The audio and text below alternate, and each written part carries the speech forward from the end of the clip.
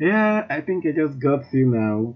You are here, probably you want to send unlimited emails with SMTP, or you are here because you want to build your own PowerMTA SMTP. Whichever way, welcome to this video from viralkit.com. My name is Omotayo Olubusayo, and in this video I'll be training you out. Let me say I'll be tutor you on how you can set up your own PowerMTA SMTP server. And quick one, PowerMTA it's a powerful SMTP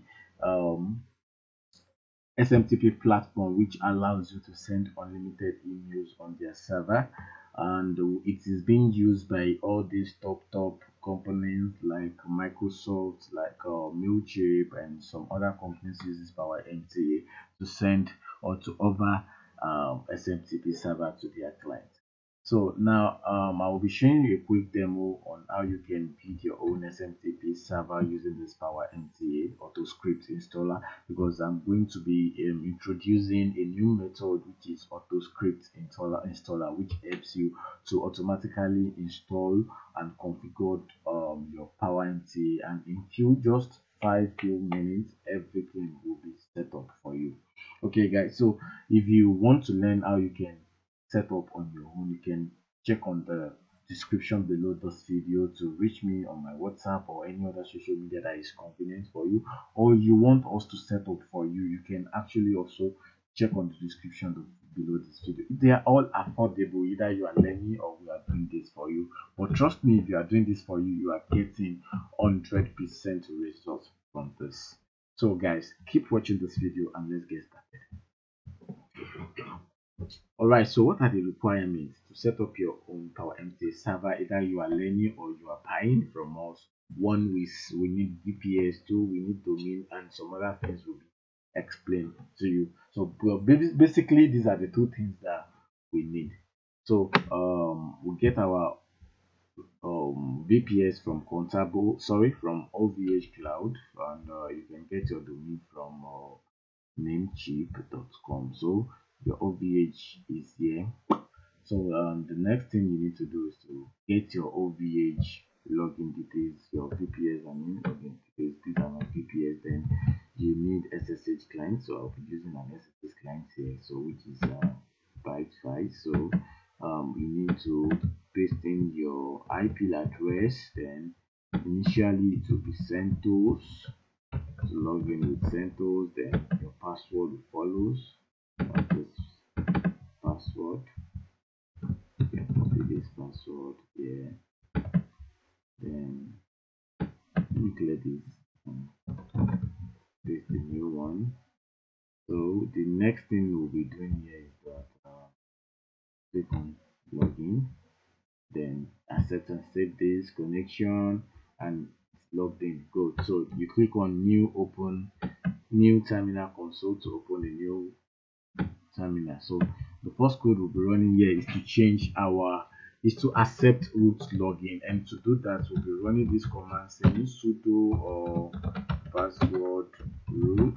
Then you type in your new password. Don't worry, it won't show, just make sure you know what you are typing. So you type in your new password and you click on enter. So you type the new password again and click on enter, then everything is done. So the next command we'll be running is that we give this thing access to root login, because we have to work on that root and not on the CentOS. So I will be running this command. So I'm running this and enter, then you reboot your server, and by this time you will need to put in your VPS password, your initial password. So right click and enter, then it's complete. Good. So you can just close this up, then go back here, and this time around you'll be logging as root, and you put in your new password. So you can type in your new password here. So we log in again, log in here, then open new terminal. So the next thing we need to do here is to change our host name server. So I'll be using this command. Then the domain name we'll be using is this. We'll be using this .source.us. This is the domain we'll be using. So our host name will carry this node.source.your domain, and you click on enter. So you can confirm this by typing host name, and see, you can see it's now there. But we need to log in as this host name, so it needs to be root@node.com. So to do that, you just need to reboot this. Reboot. Then you wait a bit before you click on Shift Enter P. Okay, we can go on the Shift Enter P now. It's open a new folder. Alright, you see, in this video, don't forget it's a demo. It's a quick demo to show you that we can actually set up for you, or you can actually learn from us. So there are some things that will be hiding from this video. There are some command line that will not be shown to you guys in this video.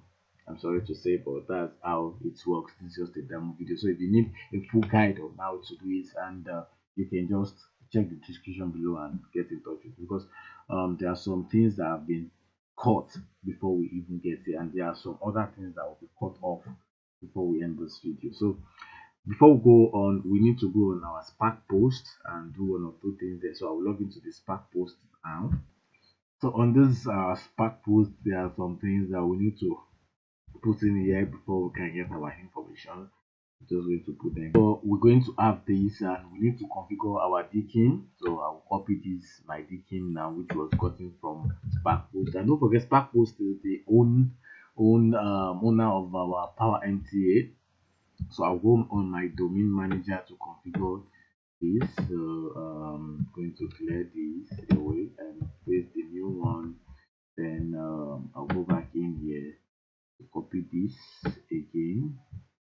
Then go to my domain manager, and clean this and put this. So guys, again, if you need a full course on what us to set up for you, you can actually check on the description below this video to reach us on our WhatsApp or on our Telegram, or whichever social media that is convenient for you. So once this is done, you click on this mark, which is save changes. So let's go back on our console, and the first thing here is to run this PowerMTA command line, which is yum install. Okay, install this. And the installation is in progress. So this is done. I will run the next command. Install this. It's installing. Then enter to install PowerMTA version 7. So it's installing advanced PowerMTA version 7. And once this installation is done, we need to copy something from our back post. So I will go in here. I will copy this etc. Then let's go back here and see if it's done. Okay, it's done. Good. So next thing is to type cd space then this command and click on enter. Then we need to install Vim. So Vim is being installed. So we'll wait for it to be done. So it's now done. So the next thing we'll be doing is type this Vim. Then copy the code from your Spark post again. Then you come down here and space, right click and enter. Then to open a new file, you click on A to insert. So we insert a code from our Spark post again. Then I'm going to paste in the code. This, thank you, and enter. Good. So we are done with this. So the next thing is to install our config file. So to do that, we just run this command, enter, and copy the next command. Don't worry, every command will be given to you if you are getting the course on this, and if we are doing it for you, you don't need to bother yourself. We deliver to you your credentials and your PowerMTA monitor link. So I'm pasting the config file now, which is this. Then enter to close. It's done. So let's check. So let's use PMTA restart to check if it's okay. Now it's okay. Everything is now working well. So let's try to send message out using smtp.net. Before I forget, there is a way you can set your SMTP credentials from your config file. Again, these are the information. I'll just click on send and see message send. Let's check our mail. And boom, you can see it here, it's successful. This is how to set up. Check on the description below and check us on our WhatsApp. Thanks.